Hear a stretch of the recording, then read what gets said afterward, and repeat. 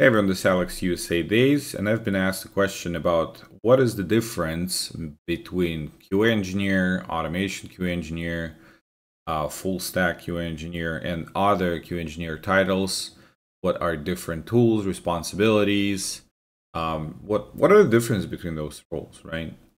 So the one that is very common and you will see many positions is just called QA engineer. The previous term that was used for that is manual QA. Now, companies tend to go away from manual QA because QA now encompasses a lot of things, including like using AI for assistant testing or even basic like Postman, verification of API, some, snippets of a little code here and there, like sprinkled around your responsibility. So in general sense, it is not pure manual QA. There could be some advanced tools or techniques, but the job is still there. Responsibility is still there. Someone has to do it.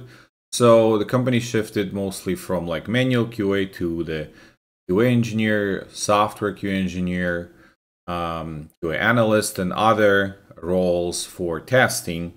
Now, one of the main things that you will do in this role as a manual QA or QA engineer, you will look at user flows from the user perspective. So doing end-to-end runs and catch of functional and UX, UI issues. Now, it will greatly depend what exactly you will be doing as a tester based on the product. But in general sense, if we will talk about web and mobile technologies, like apps and web apps, you will be doing runs in the UI. You'll be following the user flows. Your job will be to analyze requirements and create test cases, checklists, maybe update test plans. You will do manual feature testing. When developers complete a feature, you will verify the feature completed properly. You will do some exploratory testing. You will go through end-to-end runs and user flows. You will look at the edge cases. You might be working with test data, creating test data, preparing specific scenarios for tests. You will do bug logging if you find issues. And the typical tools that you will use for this would be Jira, TestRail, Postman. You will use different browsers, mobile devices and emulators, and tools for those mobile devices and emulators. You will use like dev tools. Maybe you'll be looking at the networking tab and looking at the documentation and testing against the requirements. So that will encompass your like manual QA job, QA engineer job. You might be using AI here and there, mostly for assistance in terms of test case generation, or like overlooking if there's AI implemented somewhere in the testing process, overlooking the results of that. You might also be kicking off test runs, so like click and run button somewhere in the pipeline if it's set for you, and analyzing the logs. So, I mean, you will be participating in many parts of the development process from the tester's perspective, from the documentation stage, when the requirements being worked on, groomed, you'll be asking questions how to test this and so on. This role, again, it's kind of changing. You can still call it manual QA. You can call it QA engineer. A lot of companies just call it QA engineer now, avoiding word manual because there's tools involved that are not specifically manual. That will be your career. You can be there in junior role, in mid role, in senior role, and then you can stay there in that role, be an expert, especially if you start like gaining expertise in a particular field, let's say maybe healthcare, and then within that field you might start gaining expertise in a specific testing activities like localization or accessibility. There are always ways to go deeper and become industry expert or some specific sort of testing expert within this role. So this is all like your regular QA engineer stuff. And again, your day will look something like that. You'll get to work, you will participate in meetings, groomings, looking at the requirements. You will create your test scenarios. You will execute them. You will update them. You will see what's the priority for today in testing, kind of things. Maybe they're like new build coming up, what things you should prepare in terms of test data. After the execution, you will open bugs if you find issues. You will prepare test reports, and so on. Okay. The next thing is, on the next position is automation QA. Sometimes can be software developer in test. So automation QA would be who is doing any sort of automation with like tools and framework. As that role will include probably what you do as an automation, but also more from the CI/CD side, kind of organizing the whole process of testing and reporting a little bit better. So it's like a senior automation kind of a thing. There is a gray line there. But as a QA automation engineer, as that, you will mostly focus on creating code to automate, and then integrating that code in CI/CD pipeline. So making sure when developers create new build, your test code kicks off, or you maybe run it regularly, like nightly with a big test suits.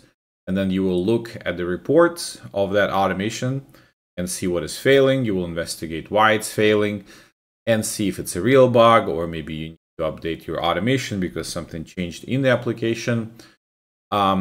You will decide what to automate, what are the priorities. So there could be like a UI focused automation. So there could be API focused automation or some sort of integration. Your job will be building automation test framework, and then scripts, and then maintaining it. If you're just starting fresh and there's no automation, it will take you some time to establish the automation.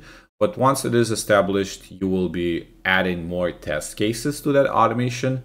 The test cases will be defined what needs to be added, maybe collectively within the team, maybe by you and other QAs and QA manager, based on what is feasible to add to automation. Because, I mean, you don't want a fragile automation that will break all the time, because automation can break a lot if an application is actively being developed and a lot of things are changing fast. So you're not going to automate everything. You have to choose what makes sense to automate. Once the automation is established, a lot of your responsibilities will be add new stuff to automation when new things come out, functionality changes, and then also maintaining existing one. Like once you have a mature test suite, automation test suite, a lot of it will be you maintaining it, making sure it's up to date with every release, then running it or having some schedule run it, and then looking at the reports and analyzing it and making sure, if something that fails, it's not a real bug, it's something you should be fixing, maybe updating some test data or the test scenario. And if it fails because of a real bug, then you will open the real bug. So maintaining reports, fix tests, review test code, and the tools, the typical tools that you will use in this position will be Playwright, Cypress, Selenium, some sort of API testing with rest assured requests. Again, maybe Postman as well, pytest, JUnit, TestNG. You'll use Git, CI tools, maybe Docker, even sometimes maybe like SQL, could be some sort of a load testing, stress testing, and so on.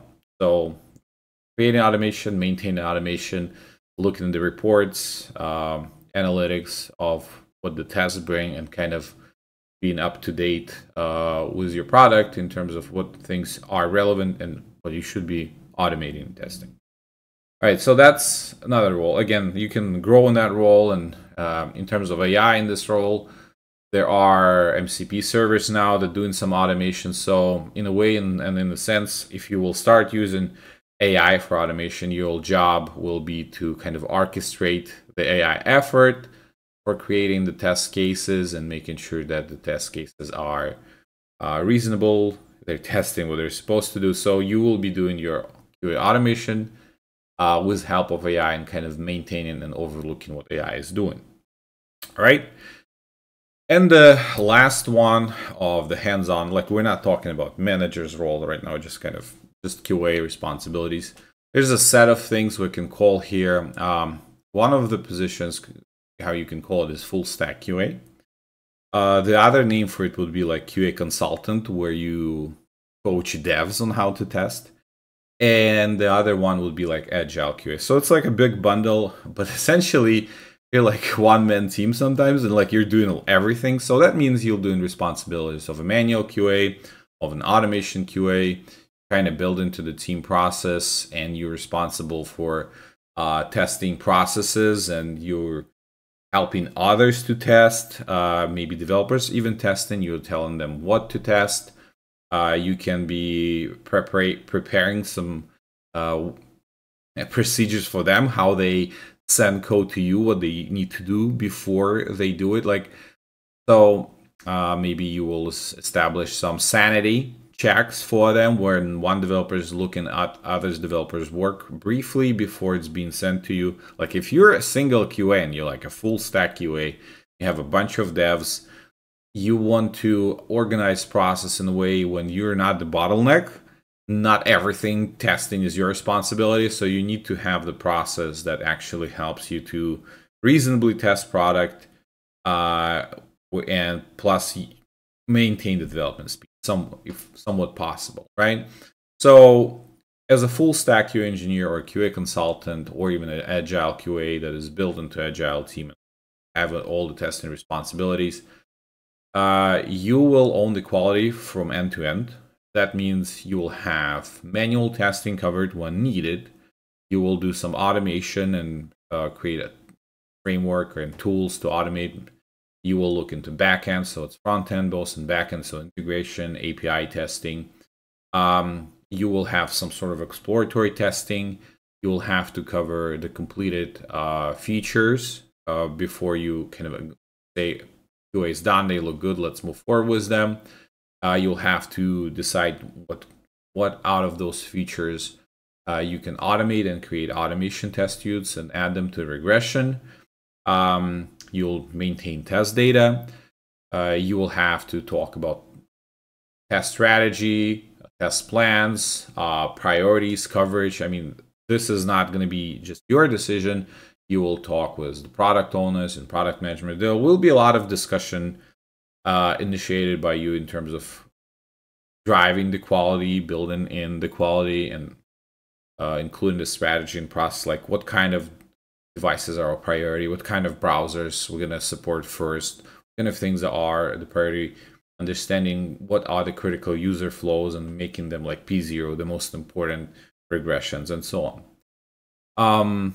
So you will work with logs, with test data, with environments, with pipelines.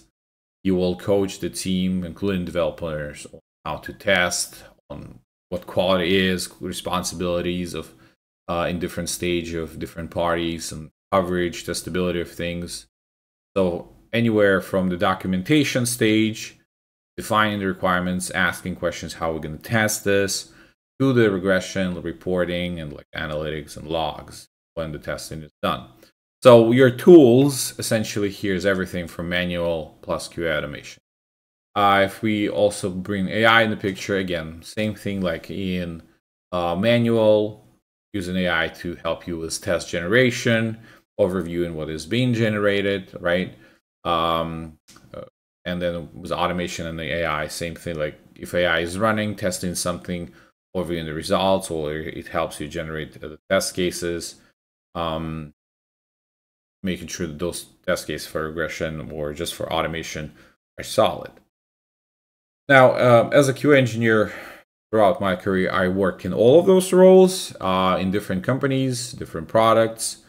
So even though there will be a difference based on the product where you work, right? Is it hardware? Is it software? Is it a combination of both? Is it regulated industry, less regulated? Is it a social media product? Or maybe it is like financial product and so on.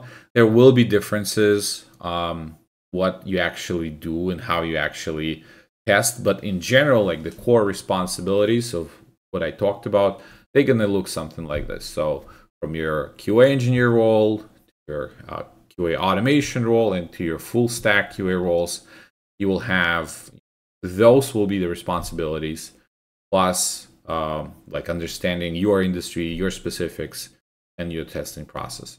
Okay, so hopefully that clarifies it. If it doesn't, I mean, I'm gonna have this information in the description in the video, and also feel free to message me. You can leave a comment, or you can check out my Patreon and send me a message there. And if you want to talk a little bit more about this, all right. So this was Alexusadays. Thanks for watching. Bye bye.